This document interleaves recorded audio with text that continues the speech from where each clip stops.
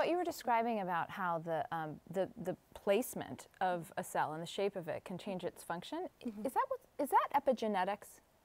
Yeah. Okay. Yeah.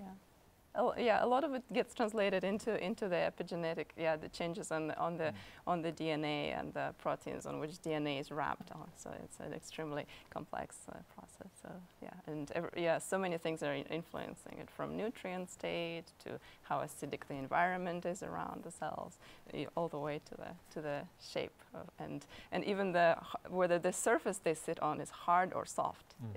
Even that is being sensed and integrated into the cellular.